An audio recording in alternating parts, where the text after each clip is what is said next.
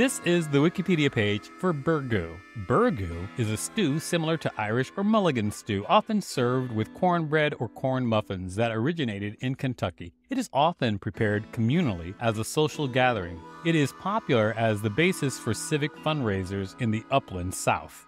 Several cities claim to be the burgoo capital of the world, including Lawrenceburg, Kentucky, Owensboro, Kentucky, and Franklin, Illinois. At the Kentucky Derby, burgoo is often served and is considered an iconic dish. Traditional burgoo was made using whatever meats and vegetables were available, sometimes including venison, squirrel, opossum, raccoon, or even game birds, and was often associated with autumn and the harvest season. Today, local barbecue restaurants use a specific meat in their recipes, usually pork, chicken, or mutton, which, along with the spices used, creates a flavor unique to each restaurant. A thickening agent such as cornmeal, ground beans, whole wheat, or potato starch can be used when cooked in a non-traditional way.